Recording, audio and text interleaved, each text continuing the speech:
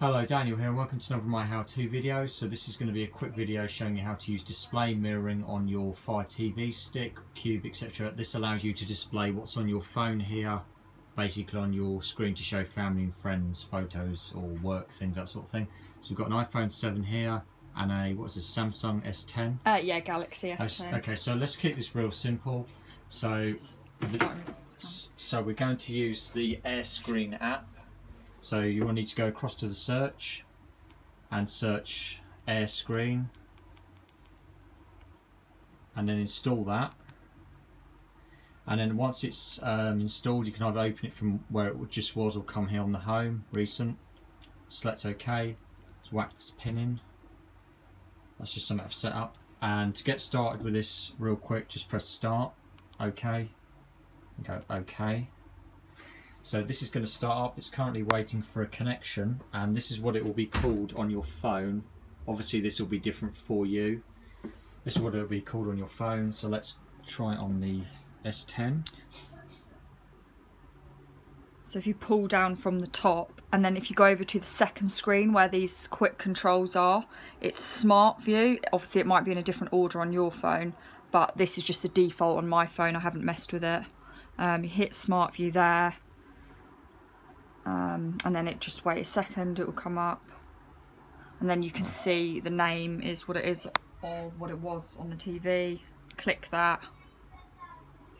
It's quite similar to pairing a Bluetooth device.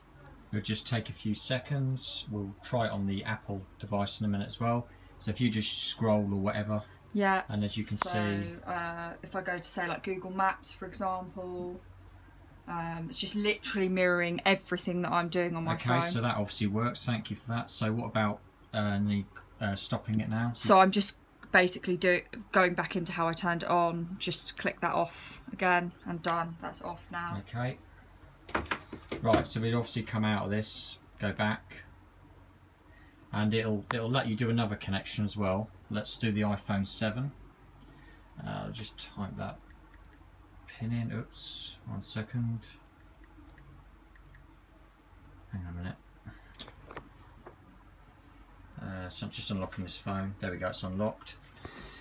So, and then if you, on the iPhone, it's a bit different from the Samsung. If you go up from the bottom, the control center, and then screen mirroring, is it? Yep. Yep. And then you can see the same name comes up again there. Click that. And if you just give that just a bit of a try on the phone, a bit of a demo. Yeah, so you can see I'm controlling it on the phone and it's doing it on the TV. Just scrolling across to apps. And how do you close that? Do you just do the same as before? I think where that blue line is, double tap that. Oh, I would go back into it actually. Go back into that. Stop mirroring. There you go. Okay, so and then you just go back on the remote. So thank you very much for watching that, and I hope this video helps you. If you've got any questions, feel free to ask me in the comments. Thanks.